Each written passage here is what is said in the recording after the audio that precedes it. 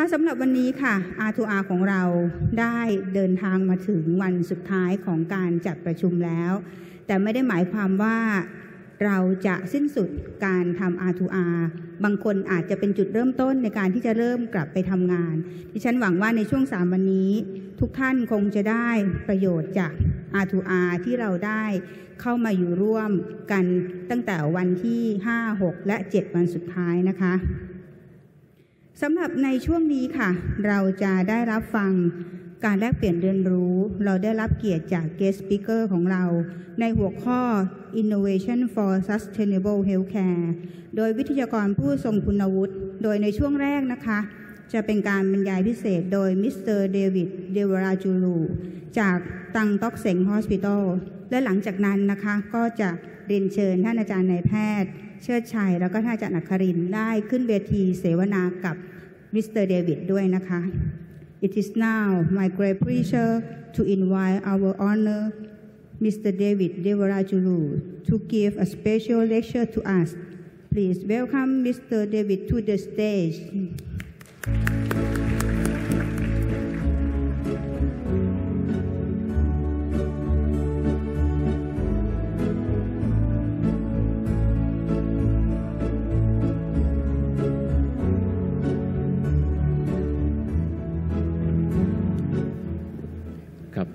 ก่อนอื่นที่จะให้ทางคุณเดวิดได้บรรยายนะครับผมขออนุญาตแนะนำคุณเดวิดโดยสังเกตเป็นภาษาไทยให้ฟังนะครับมิสเตอร์เดวิด เดวาราจูรูนะครับเป็นวิศวะแล้วก็จบวิศวะที่ประเทศอังกฤษนะครับแล้วก็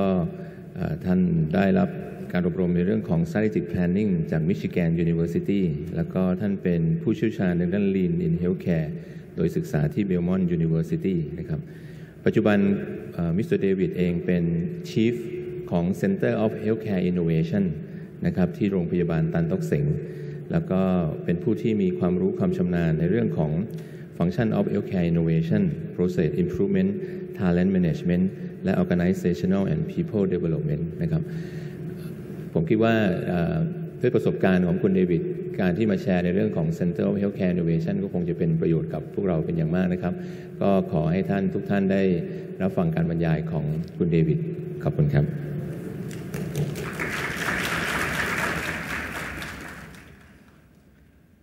Professor Emeritus Kasim, Professor Vichan, and my dear brothers in crime, Chechai and Akarin. It gives me great pleasure today to share with all of us Tan Tock Seng's sustainable innovation journey. But before I continue, this is the first time somebody has introduced me in Thai. I hope he was not scolding me. Okay, before I start, show of hands, how many of you are comfortable in English?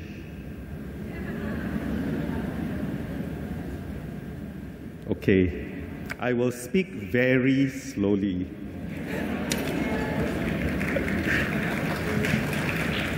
Okay, when I was asked to speak about sustainable innovation, I thought to myself, what am I going to share with this group? And one image came to mind. You are celebrating 10 years of R2R. But 10 years ago, I don't know whether you remember, City Raj Hospital visited Tan Tock Seng Hospital.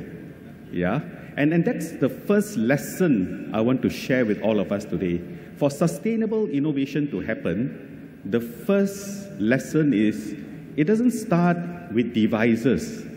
It starts with relationships. It starts with conversations. It starts with sharing of best practices.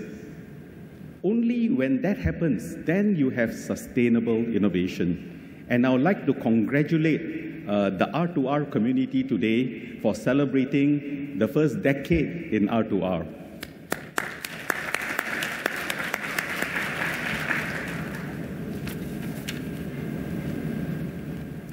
Okay, for today, my presentation is in 3 parts. The first part, I will talk about the Singapore healthcare and some of the challenges it is bringing into our community. I'm sure many of you have read what is happening in Singapore today, particularly with our Prime Minister. But I will not talk about our Prime Minister today. I'll be talking about Singapore healthcare and how it has influenced Tan Tock Seng Hospital, and then talk about our response, which is really how we go about practicing sustainable innovation in healthcare. Singapore's population is changing. And if you look at the population demographics today, Thailand is in many ways in a better place. It has a much broader base. Look at Singapore's base. Our mothers are not producing enough children. And at the same time, the general population is aging. And this is a concern for us. Within 2020 to about 2030, the general population is going to get much older. And with that comes the emergence of chronic illnesses. And that's concern for us. And the way I want to put it to all of us today is by looking at the demand on healthcare and the supply side. On the demand side, as I stated, we are all getting older. I used to have a lot more hair when I joined Tan Tock Seng Hospital 26 years ago. But many people in healthcare are also getting old. Yeah? And with that comes the increase of disease burden. The other side of the demand is also the emergence of infectious diseases. Till today, we are still reeling from H1N1. And Singapore's response to that is to build the National Communicable Disease Centre. I'm very sure this is also a challenge for Thailand. On the supply side, we need to grow beds because our population is getting older. I once remember someone told me, a bed built is a bed filled. So the answer is not to build more beds. Singapore will build 2 more hospitals, and I think that's going to be probably the end. We do need to look at care delivery system a bit differently. The second issue we have is manpower. Today, 1 in 25 graduates come into the health industry. By 2020, 1 in 13 will come into the health industry. This may be of interest to Prof, who was in education. It's not sustainable. Yeah, so we do need to look at things a little bit differently. And finally, sub-optimization of healthcare. In Singapore, the private sector, public sector, we don't talk much. But unfortunately, a lot of our primary care delivery system, 80% of it resides with the GP. And it's caused a lot of fragmentation in our system. So that gives you a rough understanding of the challenges that we are having in the Singapore healthcare system. Okay, a little bit about our hospital. I was telling Dr. Chacha, you are the first to see this. This is going to be announced by our government 1st of October this year. So please don't tell them I told you this. Okay, Singapore used to have 5 clusters. We are going to reorganize the entire system to deal with a lot of these challenges that I just mentioned into 3 clusters. Tan Tock Seng Hospital is in the central cluster, looking after a population of 2.1 million. Tan Tock Seng Hospital. We started in a long time ago. Yeah, we started in 1844. And it's a very interesting story. You know, Tan Tock Seng Hospital is the only hospital named after a person in Singapore until the recent past. And he had this desire to help people in Singapore. And this is what he said. When I started running my business, in my heart, I always wanted to help the poor people of Singapore. At the age of 21, he came from Malaya to Singapore. He sold vegetables and became rich. And he gave 7,000 gold coins to start Tan Tock Seng Hospital. I'm sure a lot of people in this room don't know another story. Tan Tock Seng's eldest son, Tan Kim Cheng, was a friend of King Rama IV. Yeah? And he was appointed consul, ambassador for Thailand. And he was the one who introduced a lady by the name of Anna Owens to the king to teach the royal children English. And I was told it was made into a movie, Anna and I. Yeah. So Tan Tock Seng actually has a very close relationship with Thailand. And we are pleased that this relationship has been very strong till today. What's our mission? Now, this is very important for us. Our vision is to add years of healthy life to Singaporeans. I think adding years of life is very easy. You can put somebody on a respirator and they can survive for a long time. But how do you add years of healthy life? Now, that's the challenge. And the way we do it is, firstly, to remember why Tan Tock Seng started the hospital. Secondly, we need to go outside the hospital. We need to reach out into the community to do our best to serve, care, and heal, and to be cost-effective in the way we deliver care. Am I going too fast? That's all right. Okay, thank you. Now, Tan Tock Seng is a very busy hospital. It is also a very complex hospital.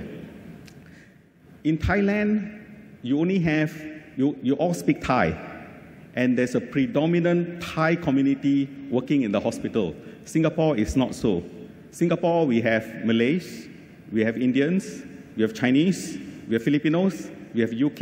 we got Americans, we got many. Yeah? So it's a very complex industry. When we have meetings, it's a UN meeting. It's like a United Nations meeting.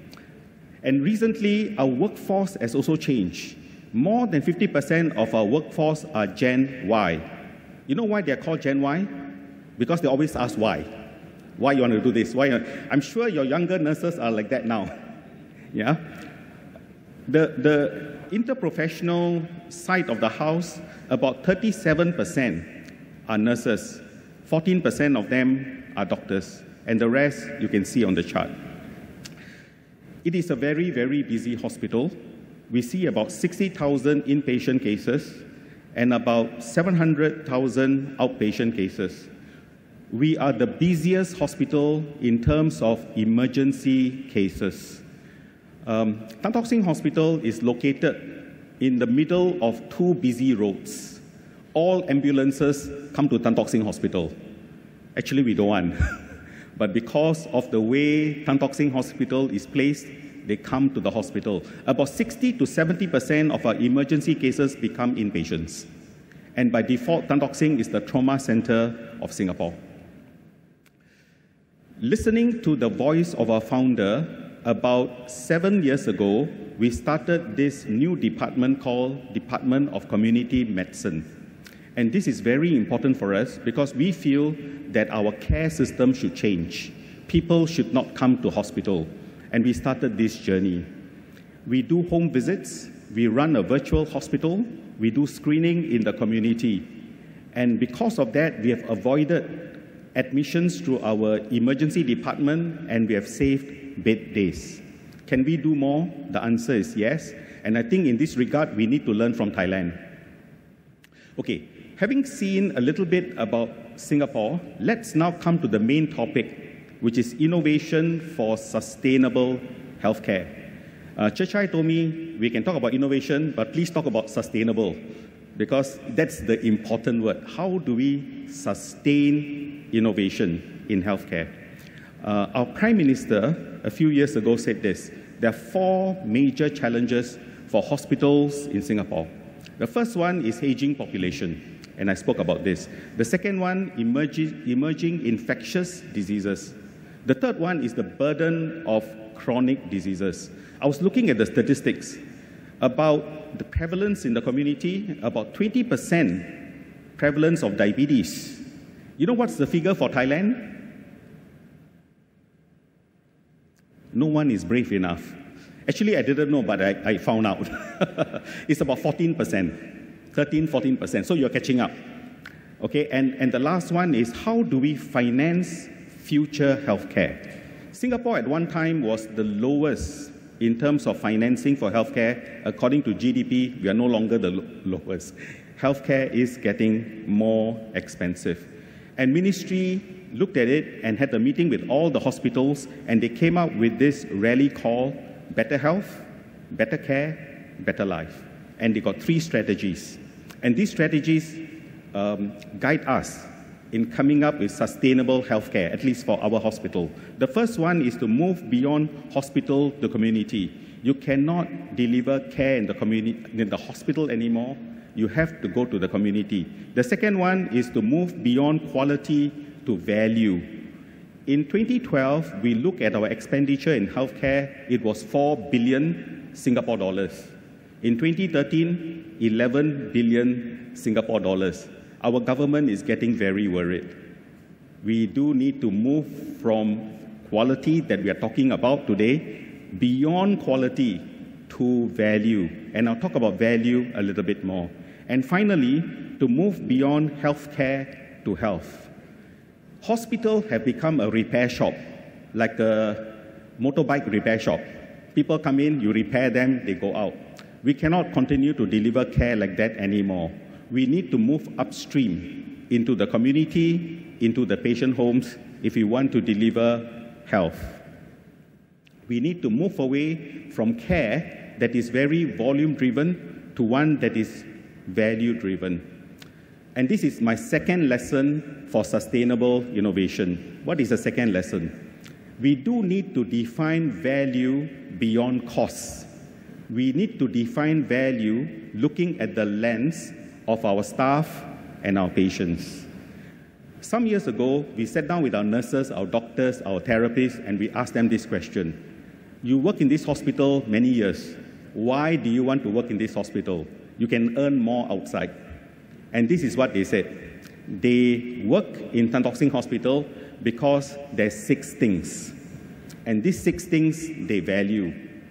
I think your community talks about engagement being very important. Engagement leads to sustainable innovation. And our staff told us, what are these 6 values? One is clarity. Second is respect. Respect me. And I will respect the patient. And I'll take care of him. Equity, dialogue, opportunities, and quality of life. Many people ask me, this your staff said right, but did they define it or did you define it? Our staff, while they say these 6 things are important for us, they also told us this is what the 6 things mean. We went to the patient and we asked the patient. We talked to our staff, now we want to talk to you. Why do you come to Tan Tock Seng Hospital? What is important for you? We thought they would tell us, oh, cure me of my disease. They didn't say that. You know what they told us? They told us, don't hurt me, don't make me waste my money, and respect me like you respect your mother. How powerful. Respect me like you respect your mother. Now that is what is of value to the patient. Now after listening to both our staff and our patient, we decided to embark on our journey, and recently we said we want to find out whether we are doing well on this journey, and we are humbled by this result. Tan Tock Seng Hospital was voted the best employer in Singapore. At the same time, the JCR auditors, when they came to audit the hospital, they said, you know, when we speak to your patient don't want to go home, which is no good, because we have taken care of them very, very well. Okay, I want us to now watch 2 videos. One looks at staff values and how those staff values is empowering them to do better quality work, and the other video is on patient values. Let's watch the video.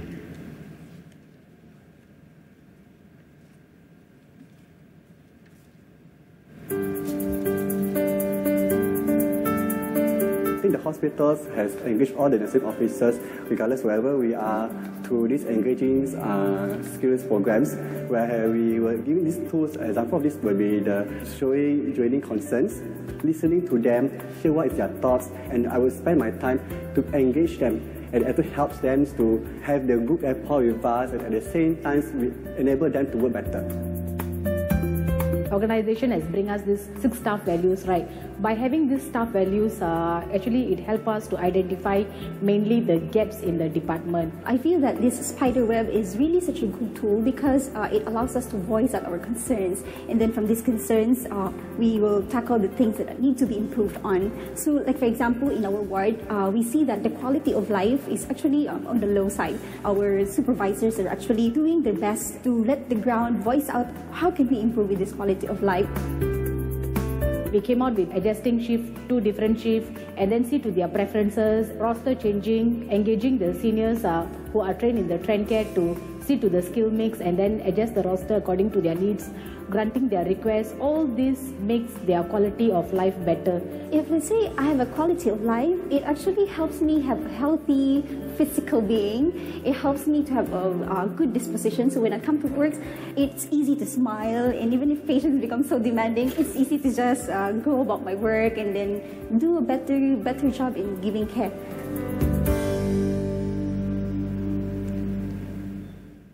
Next, we will watch a video on patient values.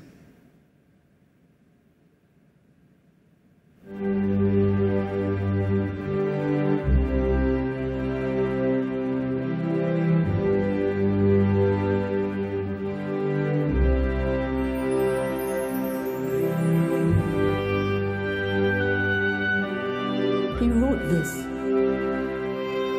Mr. Low would really want to go home for his birthday. Do you think we can help him? This is difficult. He needs a ventilator at home. I think with all this equipment, it can be costly for him. Who's going to take care of the machines? What if there's an emergency? But he still needs our constant attention. Will the family members have enough skills in looking after the patient? Please let us bring him home. It's not safe. What if it's his last wish?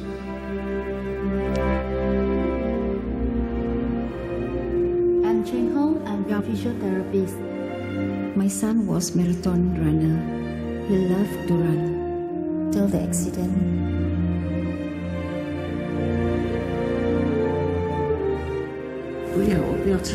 Do you want maybe chicken or fish? 你在讲什么？我听不懂。Is this the wrong mask, Charlie? Get a new mask. Hi, Shalini. How are you? Not really that good. When I first joined nursing, I wanted to help people, be a good nurse. But now... Well, to be a good nurse requires a combination of both hard skill and people skill. You have the right passion and the right attitude. I believe one day you'll make a great nurse.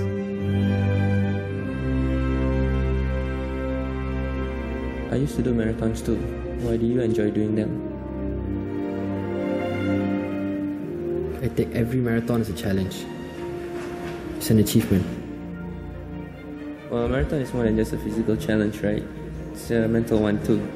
Why don't you take this therapy as a marathon? Step up to the challenges. You're gonna step up to it. Or you're just gonna sit there.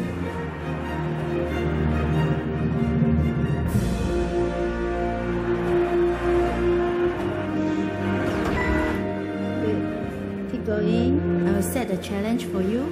Good. Every time you make it, I will set it even higher. The next challenge for you is to walk unassisted within the next 3 months. No, it's too fast. I can't. You're making good progress. I think you can. This is exactly it.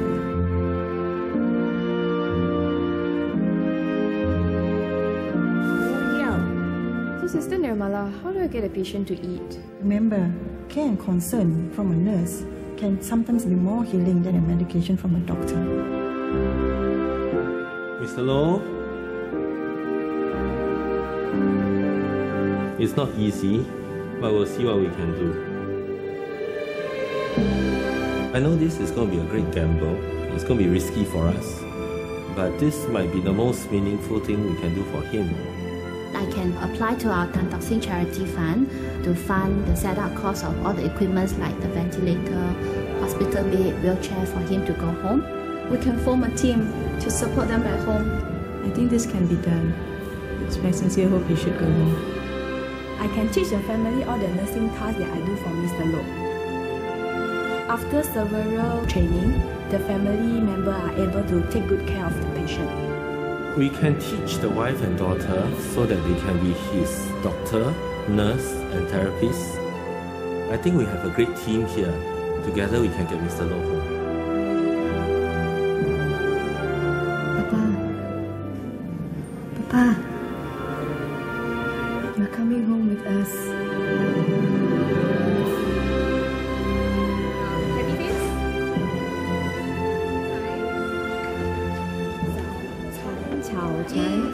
OK，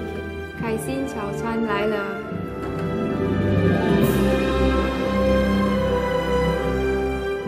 不要啊，后来讲不要吃。这是乞丐，吃了会开心。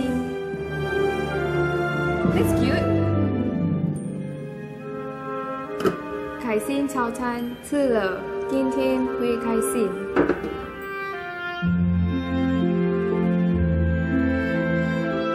来，好吃好吃，好吃好吃。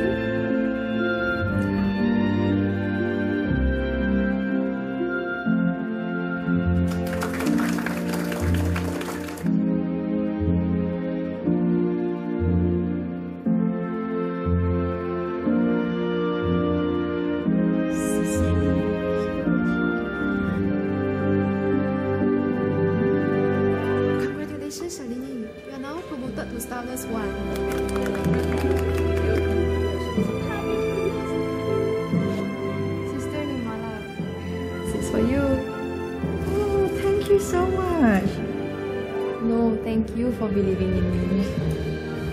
I'm so proud of you. Thank you so much. Mr. Khan, come try some food. Just try a little bit, just a little bit will do. Happy meal. Madam Chai, why didn't you? 因为你的用心啊。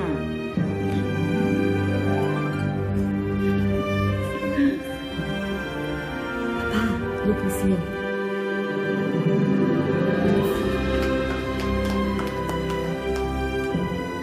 Hi, Mr. Low. Happy birthday. Take care, okay? We want to celebrate your next birthday.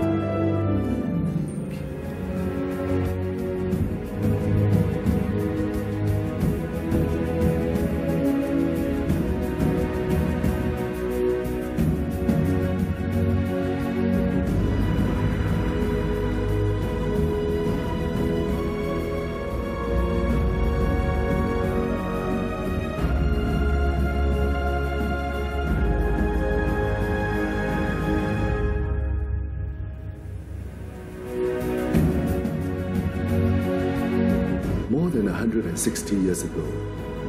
this journey started with a question. How can we improve the lives of the people? We still ask the same question today, every single day.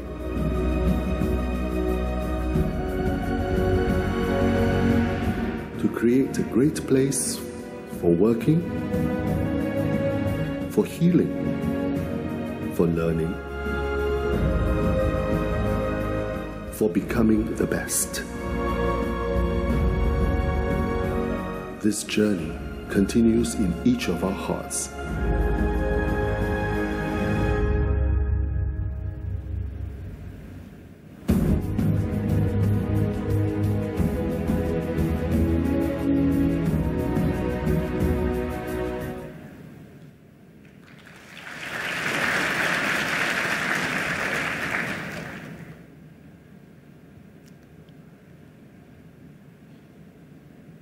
Okay, do you all like the video?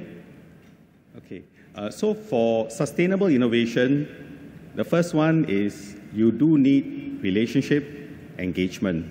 The second one is you need to know what staff and patients value.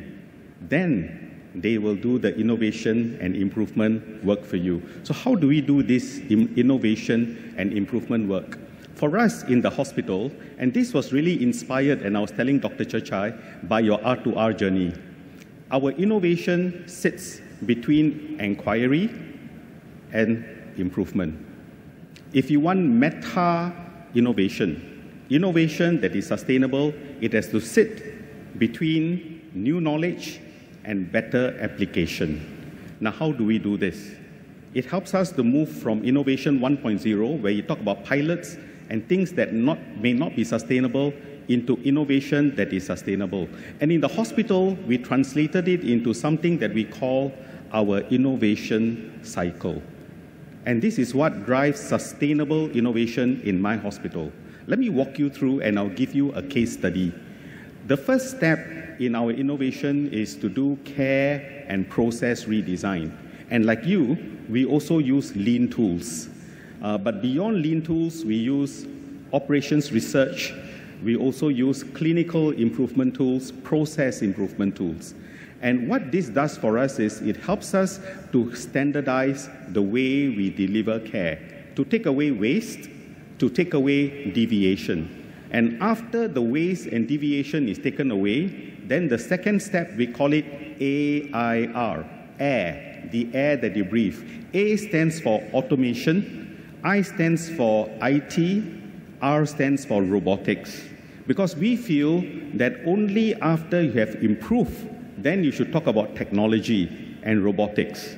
All right? So when you introduce technology and robotics into processes that are highly efficient and standardized, then you bring your costs down. You have better productivity. The last thing to do, and this sometimes we struggle with it, is to ask the people, now that we have improved the process, we have introduced technology, how can we empower you to operate at the top of your license? How do we empower you to do meaningful work? And we tell our staff, now you do things differently. And only after you go through this, you find that innovation is sustainable. It is done at the systems level. Tock Seng, like you, has been on the lean journey for 10 years. And the last 5-6 years, my staff always ask me, David, whenever we do improvement, how come the improvement doesn't sustain? Sometimes we do the improvement, but the staff work doesn't change. And what do? They start doing the same thing over again. They ignore the improvement. Sometimes we bring in a new technology, new robots. What happens? There's something called a white elephant in Thailand. It becomes very rare. Okay, it is not used. All right? So we need to walk through all 3 steps. Okay, let me introduce you to a case study of how we walk through. I'm going to skip some things because I do want to spend time talking to you. We have Q&A. Okay, let me show you how the triangle works for our inpatient area. We call it our innovation case study for our ward of the future. Now, our nurses and our doctors were complaining that care is getting very complex in the inpatient area.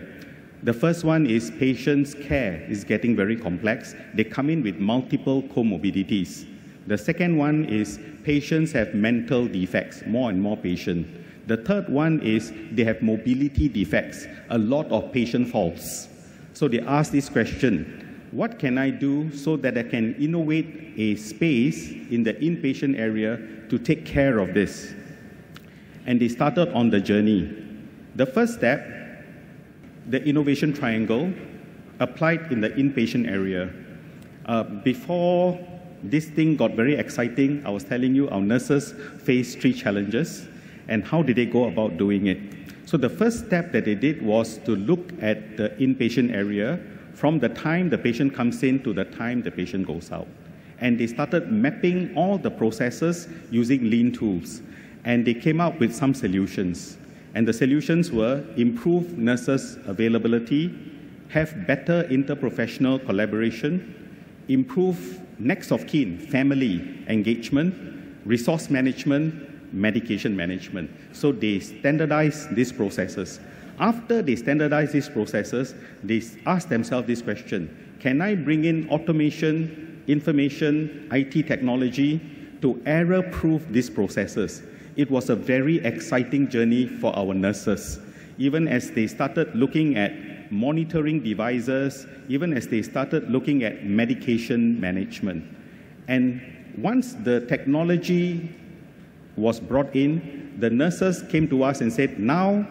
I can do more things. What other thing can I do? So today our nurses do cubicle-based nursing. They actually are in charge of the ward rounds, no longer the doctors. They take charge, yeah? And the nurses today are doing more procedures. In the Singapore newspaper last week, our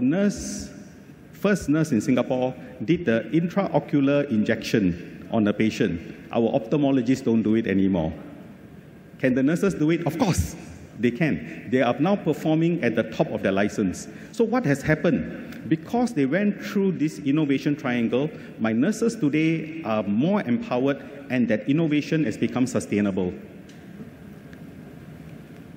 Okay, so step by step, I'm not going to go through each one. If you recall, those were the processes that they wanted to improve, and those are the standardizations that they did. After they did the standardization, this is the automation, information, and technology that they brought in.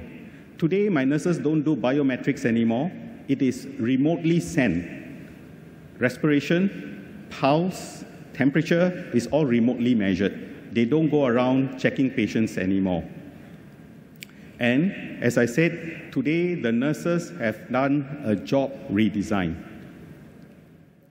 And we call this Ward of the Future project, an innovation that was done at the systems level and that is sustainable today. In fact, they are now chasing us. What more can I do? Now we are under stress. So they move from the normal work environment into something called cubicle nursing, and it's become very interprofessional, team-based care. Now, we can talk about this, but what are the results? The results are very astonishing. In fact, my CEO said everything is good except for one, and that one is the last one, total distance traveled by staff. They say now my nurses are putting on weight because they're not exercising enough. So the results is fairly good. I want us to now watch a video of our nursing director talking about this sustainable innovation project in the inpatient area.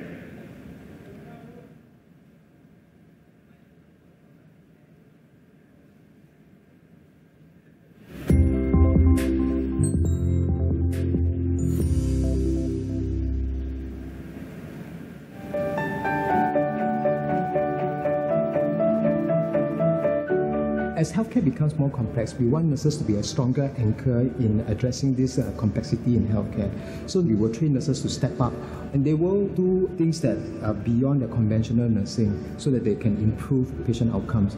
So we call this piece Nurses Beyond Nursing. At the same time, the good work of nurses need not be done by nurses alone so that we can achieve a wider impact. So we involve support care workers, volunteers, informal caregivers, so that the good work of nursing can reach a wider patient population. And we call this piece Nursing Beyond Nurses. Productivity savings are in two forms. One of them is in time savings. With nurses spending more time and being more available to the patient, direct patient care time has improved. We also look at the support care workers that support nursing work, like our enrolled nurses, like our patient service associates, and then train them to upskill them so that they can practice at the top end of the license. And then the cost of labor will also be reduced. Patient satisfaction improves, clinical outcomes like falls, response to call bells also improve.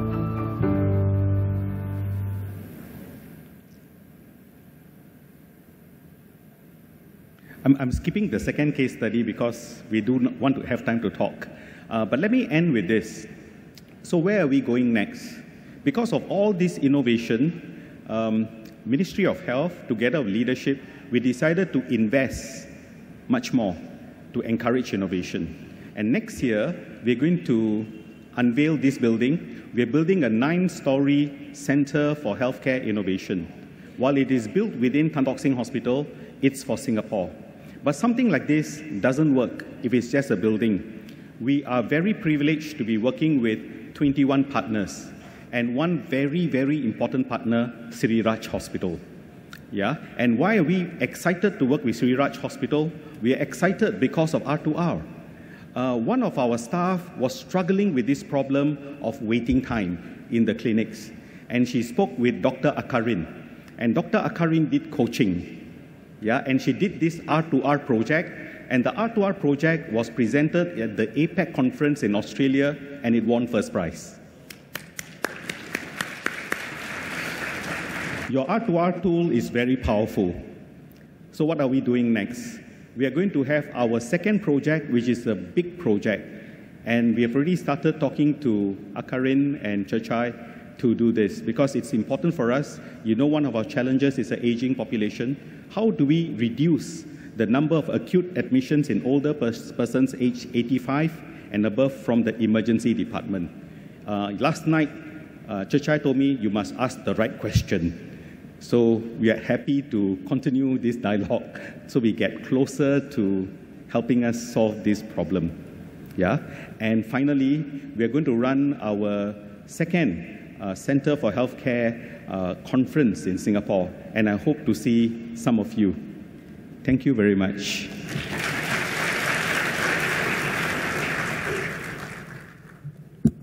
Thank you so much, Mr. David. และในโอกาสนี้ค่ะขอกราบเรียนเชิญท่านอาจารย์เชิดชัยและอาจารย์อัครินทร์ได้ร่วมแลกเปลี่ยนเรียนรู้กับมิสเตอร์เดวิดบนเวทีค่ะขอเสียงปรบมือต้อนรับอาจารย์ทั้งสองด้วยค่ะ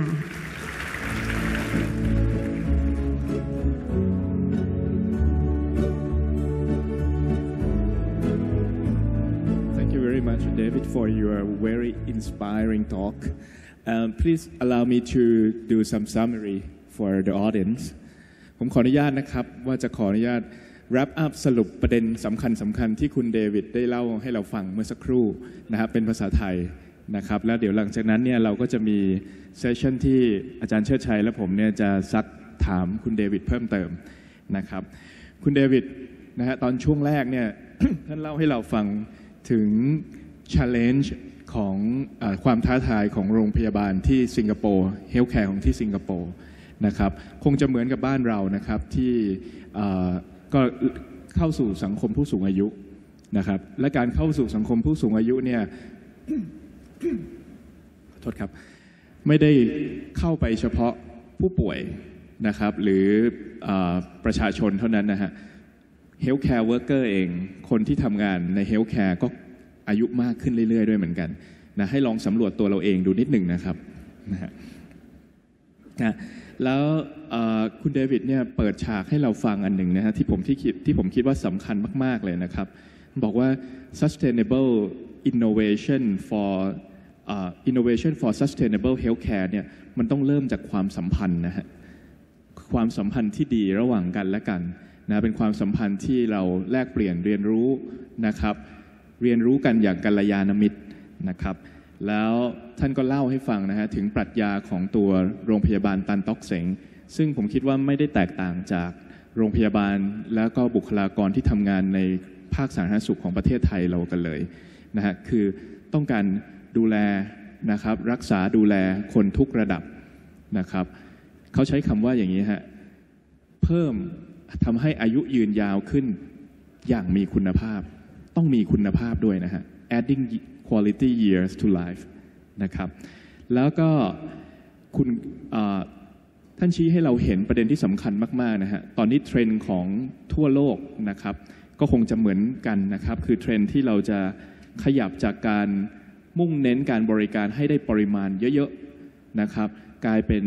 การบริการซึ่งมุ่งเน้นไปที่คุณค่าที่แท้จริงที่เกิดขึ้นกับผู้ป่วยและญาตินะครับและสังคมนะครับแล้วคุณค่าที่ท่านบอกเนี่ยคุณค่านี่ต้องมาจากหลายมุมมองนะฮะมาจากมุมมองของทั้งคนไข้ครอบครัวนะครับแล้วก็มุมมองของตัวผู้ให้บริการด้วยนะครับมีคอมไบน์กันทั้งคู่เลย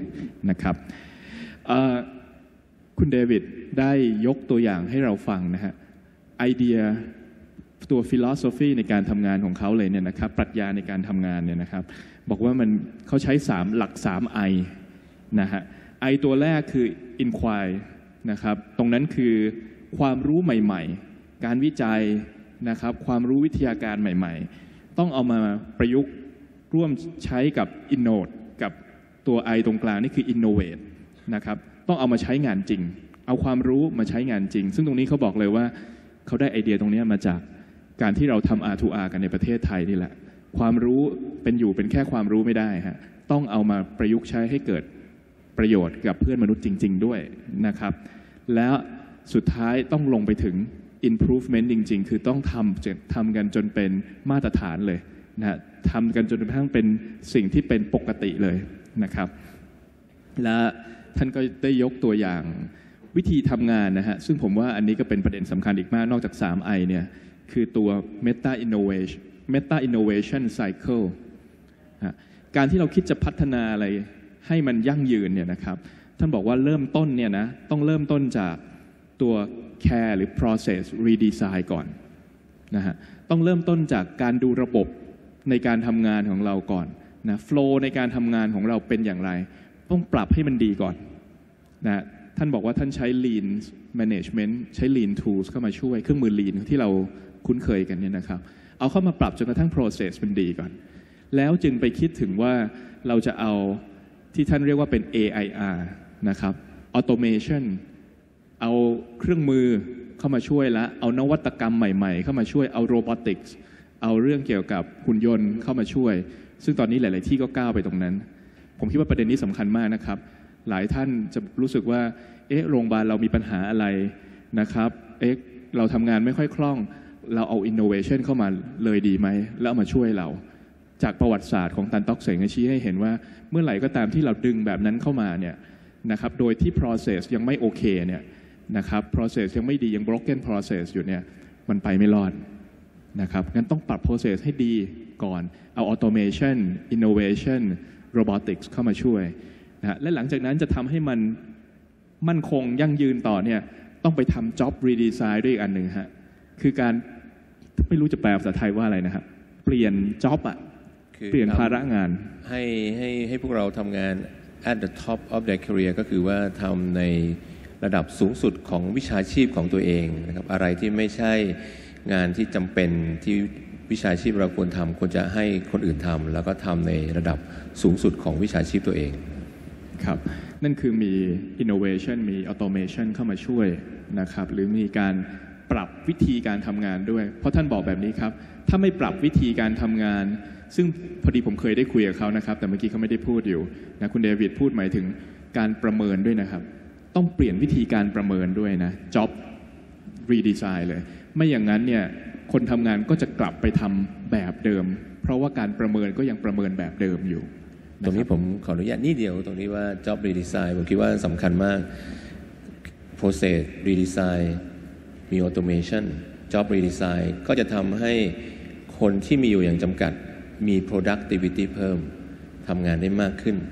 ปลอดภัยขึ้นและมีประสิทธิภาพเพิ่มนะก็เลยอยากจะฝากผมคิดว่าตรงนี้ทางฝากดีไหมอาจารย์อัครินทร์ฝากไปที่สภาการพยาบาลสูงสุดแห่งชาตินะฮะว่าอาจจะต้อง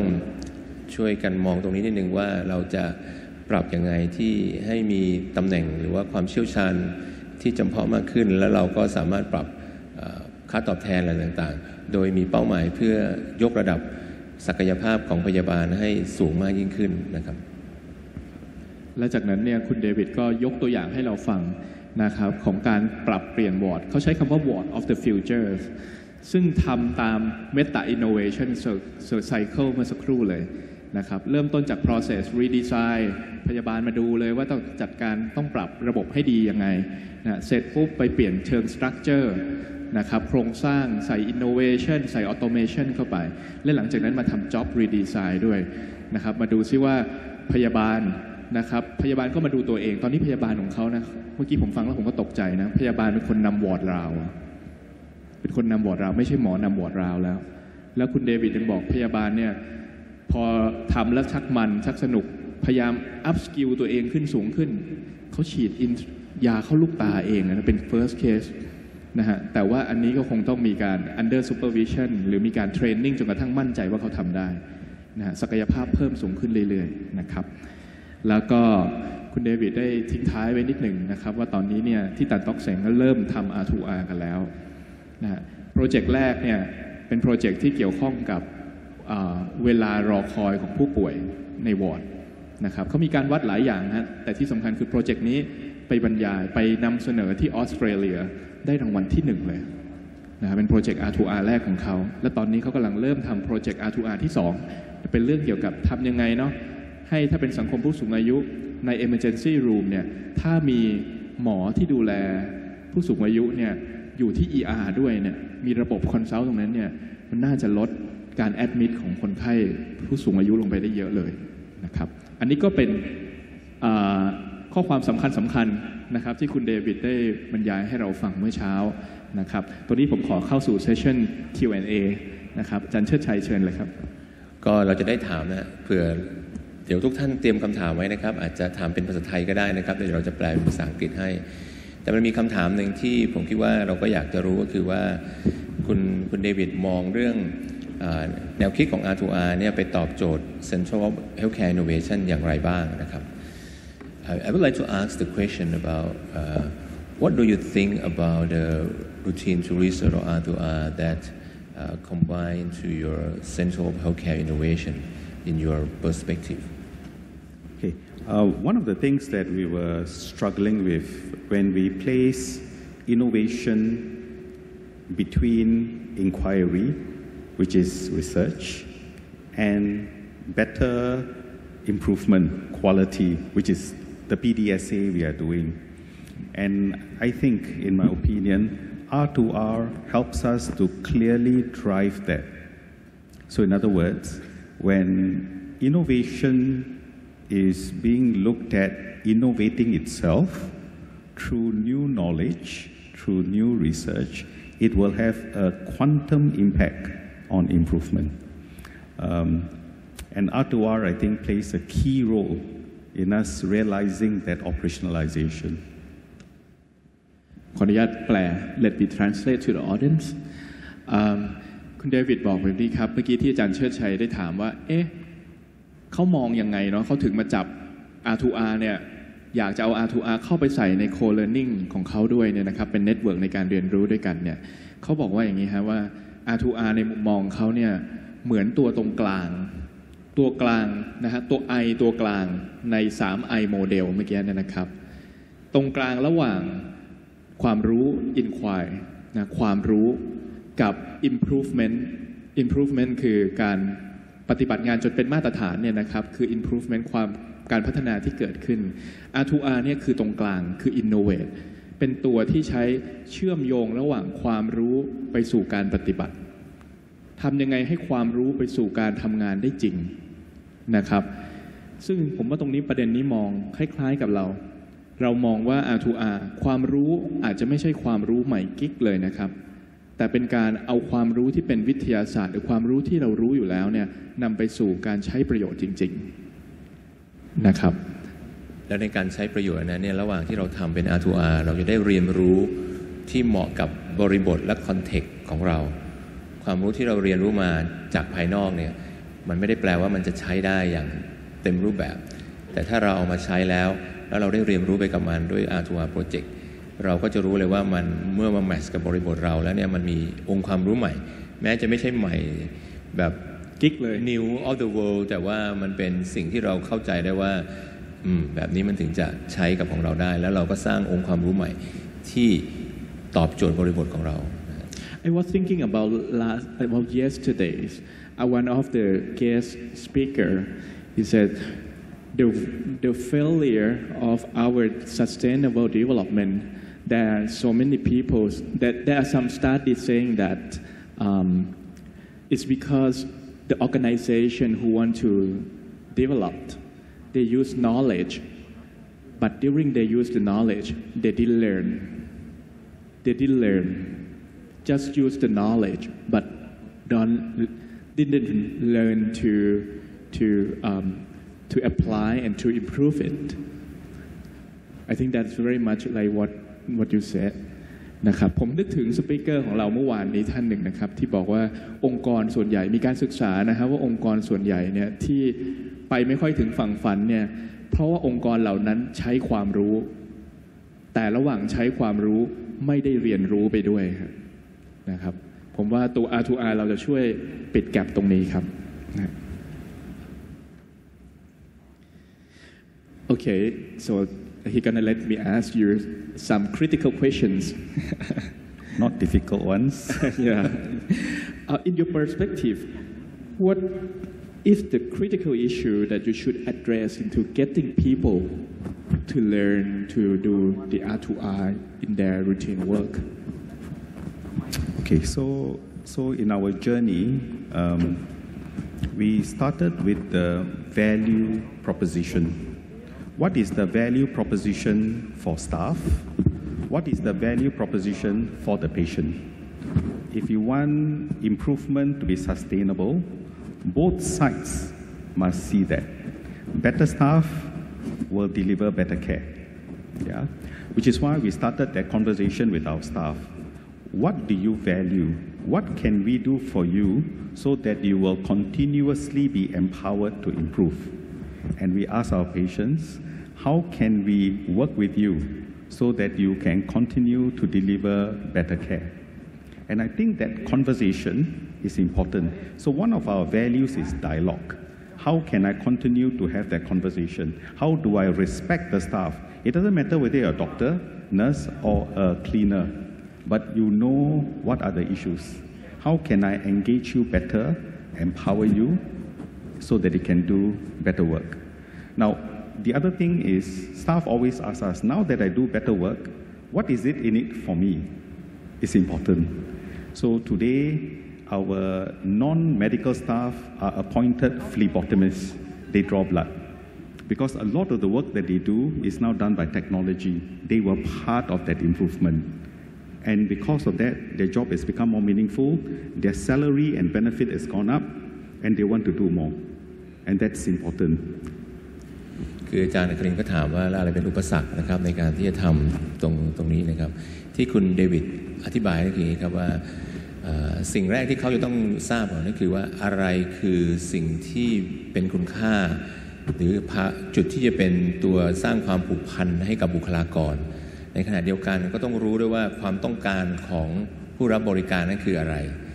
สองอันนี้มันต้องมานั่งจูนกันคือเราต้องเข้าใจก่อนว่าคนของเราเนี่ยต้องการอะไรที่จะทำให้เขาทำงานได้ดีขึ้นสิ่งนี้เป็นสิ่งที่สำคัญมากนะครับเพราะว่า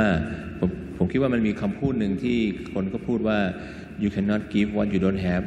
คือคุณไม่สามารถให้ในสิ่งที่คุณไม่มีได้ถ้าบุคลากรไม่มี engage ก็คงไม่สามารถให้บริการผู้ป่วยแล้วมี engage กับองค์กรได้นะตัวนี้เป็นจุดที่เขาเน้นมากก็คือ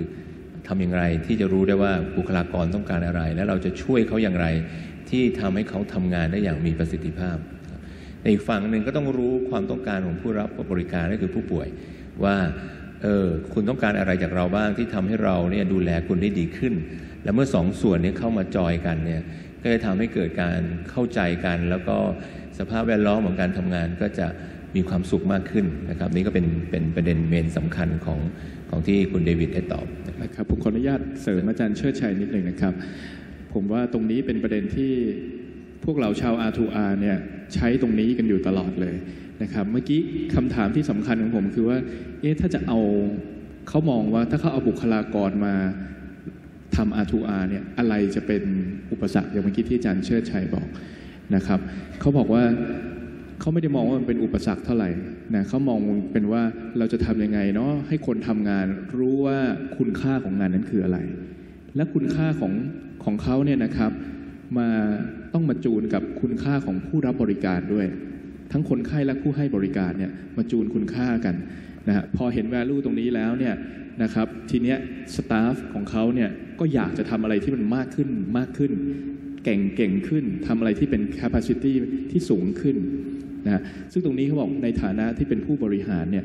เขาก็จะพยายามทำว่าเขาก็ต้องจูนกับ staff ของเขาด้วยว่าอะไรที่เขาสามารถช่วยได้ที่ทำให้ staff ของเขาเก่งขึ้นและขยายความรู้เพิ่มเติมนะครับซึ่งผมว่าเป็นไอเดียที่ R2R เราใช้กันทุกที่ในทั่วประเทศไทย I think it's very much the same as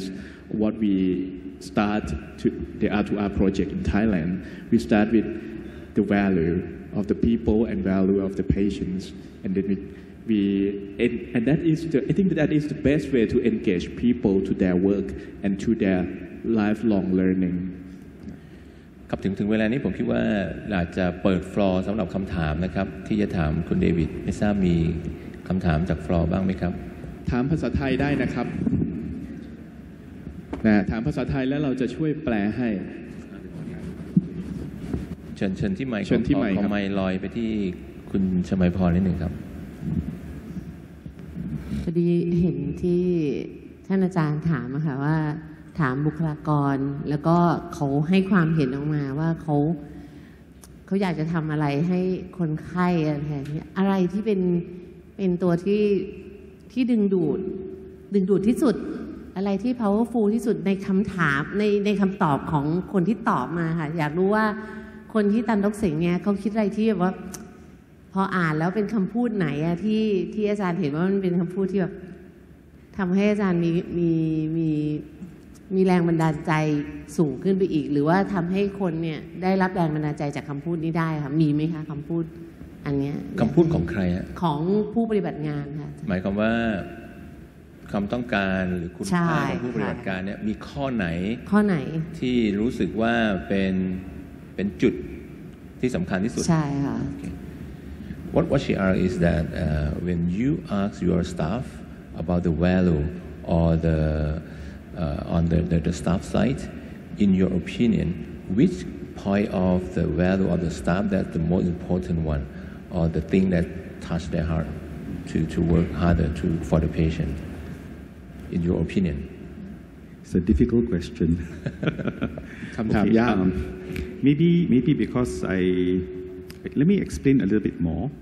So when we talk to the staff, we didn't talk to nurses, doctors. We spoke with the family. The family means in the circle we have doctors, we have nurses, we have admin, we have engineer, we have cleaner, we have everybody in the circle. So when we talk to them as a healthcare family, and we ask them, what's of value to you? The thing that we kept hearing over and over again is one word, and that one word was respect me. Yeah, so that came out very, very strong. Respect me. The second one that came out was dialogue. Let's have a conversation. Let's talk. Let's talk as people on par, not one high, one low. Because I work on the shop floor, I also know what is happening, and I can help. So these are the two that kept coming up over and over again. คือเขาบอกว่าวิธีการที่เขาจะหาคำตอบเนี่ยไม่ได้ไปถามเฉพาะแพทย์เฉพาะพยาบาลหรืออะไรก็แล้วแต่นะครับเขาจะรวมเป็นลักษณะพูดคุยเหมือนในครอบครัวคือทุกคนจะต้องมานั่งร่วมกันมีหมอมีพยาบาลมีพนักงานทำความสะอาดมีคนเข็นเปลอะไรก็แล้วแต่มานั่งคุยกันว่าอะไรคือคุณค่าในการทำงานที่คุณอยากให้เกิดขึ้นสองคำตอบที่ตอบบ่อยๆนะครับก็คือคำว่า respect me ก็คือให้ความเคารพซึ่งกันและกันผมคิดว่าตรงนี้เป็นจุดที่สำคัญมากนะครับและที่สองก็คือการพูดคุยซึ่งเขาเรียกว่า dialogue คือมาพูดคุยการสื่อสารกันให้รู้ทั่วทุกกลุ่มไม่ใช่อาจจะสื่อสารกันแค่แพทย์กับพยาบาลแต่ภาคอื่นๆก็อยากจะรู้เรื่องด้วยแล้วก็ขอให้มีการพูดคุยกันสื่อสารกันเหมือนครอบครัวประมาณอย่างนั้นนะครับเพราะว่าสองปัจจัยนี้น่าจะเป็นอะไรที่สำคัญที่สุดMy staff were very surprised because one of the value is quality of life. Yeah, and we all know in hospital sometimes we don't have quality of life. We work many hours like Dr. Akarin. Dr. Akarin doesn't go home. Yeah, so actually, you know what the staff told us? The staff told us something that I still remember till today. They say life is in balance when work is meaningful, and that I thought was very powerful. คือเขาบอกว่ามีอันหนึ่งก็คือเรื่องคุณภาพชีวิตของบุคลากรซึ่งก็คงเหมือนกับพวกเราที่ทำงานหนักมากนะครับเขาก็ถามบอกว่าไอ้ประเด็นนี้มันคือยังไงเขาก็ตอบว่าเมื่อกี้เดี๋ยวอาจารย์อัครินทร์จะช่วยดูนะฮะว่าชีวิตมันเหมือนกับไม่บาลานซ์แต่ถ้าเกิดว่าการทำงานนั้นมันมีความหมายมากๆเนี่ยมันก็เป็นส่วนหนึ่งที่มีคุณค่านะ I just want you to elaborate a little bit more the last word that you say life is not in balance or life is in balance when work is meaningful in balance โอเคก็คือเหมือนกับว่าชีวิตมันคงจะสมดุลถ้าการทำงานนั้นมีคุณค่าถึงแม้ว่าเรารู้สึกว่าเวลาของการทำงานมันเยอะขึ้นแต่เพื่องานมันมีคุณค่าเมื่อไหร่เขาก็จะรู้สึกว่าชีวิตเขาสมดุลมันไม่ได้อยู่ที่ปริมาณชั่วโมงการทำงานแต่มันคือคุณค่าของงานมากกว่านะครับนี่ก็คือสิ่งที่ผมแปลไม่ทราบจากไหนครับนึกถึงภาพตอนที่เราได้รับการมอบหมายให้ทำงานอะไรที่ยากๆแต่ขณะเดียวกันเรารู้ว่างานนี้มันมีประโยชน์เยอะมากๆนะครับหลายครั้งเราอาจจะทำงานแบบลืมวันลืมคืนกันเลยทีเดียวใช่ไหมครับเงยหน้าขึ้นมาทีอ้าวเช้าแล้วโอ้แต่ว่าเราไม่ค่อยเหนื่อยเท่าไหร่เนาะตอนนั้นไม่ค่อยเหนื่อยเท่าไหร่นะครับเดี๋ยวกลับไป ฟิตซ้อมร่างกายต่อได้นะครับคือผมว่าเราถามไม่ค่อยยากนะครับแต่คุณเดวิดตอบยากพอสมควรนะ I just told the audience that we asked quite a simple questions but your answer is pretty difficult to explain ครับเรายังมีเวลา5นาทีนะครับไม่ทราบมีคำถามเพิ่มไหมครับเชิญครับอาจารย์วิสิทธิ์ครับขอเรียนถามว่าอันที่หนึ่งโรงพยาบาลนี้เป็นเอกชนหรือเป็นของรัฐเป็นโรงพยาบาลรัฐบาลครับรัฐบาลครับดังนั้นอยากเรียนถามว่าเขามีเทคนิคอย่างไรที่ทำให้ผู้บริหารระดับต่างๆเนี่ยเข้าใจคอนเซ็ปต์แล้วก็สนับสนุนงานนี้เพราะว่าประสบการณ์ที่ผ่านมาเห็นว่าบางแห่งมันทำไปได้ไม่ดีเพราะผู้บริหารไม่เข้าใจคุณครับDr. Visit, a surgeon from Ubon Ratchathani, he asked I think, very good questions. How your organizations, your institutions can engage the leaders to have the sustainable development and to engage with the idea of innovation, R2R, inquiry, and improvement. Because most of the time, when the leader change, everything have to change again, and that is not sustainable. It's a very good question. I was going to say we are lucky, but I think that's not the answer. Okay, when we started our lean journey about 10 years ago, like you started your R2R journey 10 years ago, it was started by our CEO, whose name I think some of you know, Professor Philip Chu. He started. But before that, the person who introduced it was Dr. Lim Shwet-wen. And my current CEO is Dr. Eugene So. Our CEOs were chosen very carefully. Each of them believe in the quality and improvement journey. Yeah. So today, that journey has grown from strength to strength. So that's one. The second one is, how do we continuously engage our people, our leaders? And one I think, success factor that all three CEOs are on this journey is this thing that we call Voices 8000, V8000. Why 8000? There are 8,000 staff in my hospital. And all my CEOs promise our people, every day I will organize a few sessions to talk to each one of you. So by the time 18 months is over, they would have spoken to all 8,000. And when my CEO talk to them, they tell my CEO all the issues on the ground. They say you want to respect me, but this is what's happening. They say you want to have dialogue, quality, this is what's happening. How can we work together? So they keep leadership actively engaged. So all the leaders are aligned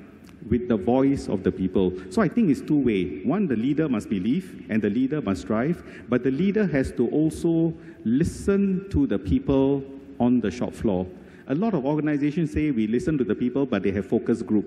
But our leaders say, no, I want to listen to all 8,000. ผมตอบอันนี้ก็ได้ครับก็คือว่าในเรื่องของที่อาจารย์วิสิทธิ์ถามในเรื่องของว่าทำยังไงให้ผู้นำเนี่ย engage แล้วก็เข้าใจในเรื่องสิ่งเหล่านี้นะครับคุณเดวิดก็บอกว่าจริงๆเนี่ยมันเริ่มเขาโชคดีนะครับที่ผู้บริหารมีความต่อเนื่องคือเริ่มต้นใน Professor Philip Chu ซึ่งเป็น CEO ในสมัยนั้นเมื่อ10 ปีที่แล้วนะครับก็เป็นผู้ที่มีความสนใจในเรื่องของ Lean มากและเราเองศิริราชเองก็เคยไปดูแล้วก็ไปพบกับ Professor Chu ในสมัยนั้น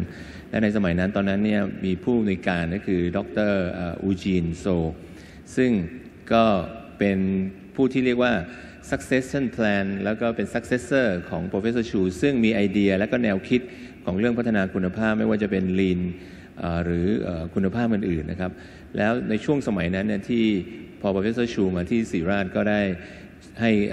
คุณเดวิดแล้วก็คุณอูจีนก็มาที่ศิริราชแล้วก็สนใจเรื่อง R2R จากนั้นก็มีความต่อเนื่องมาถึง10 ปีนะครับตรงนี้เขาก็มองว่าเป็นเรื่องที่เป็นสิ่งที่สำคัญอันที่สองที่สำคัญก็คือว่าเขาเองเนี่ย CEO นะฮะต้องการ voice of the staff ก็คือฟังเสียงของบุคลากรคุณเดวิดมีโครงการก็คือว่าเขาในเวลา18 เดือน18 months right 18 เดือนเนี่ย จะเดินไปพบบุคลากร 8,000 คนของตันต้องเสียงทุกคนอย่างน้อยใน18 เดือนจะต้องได้คุยกับ CEO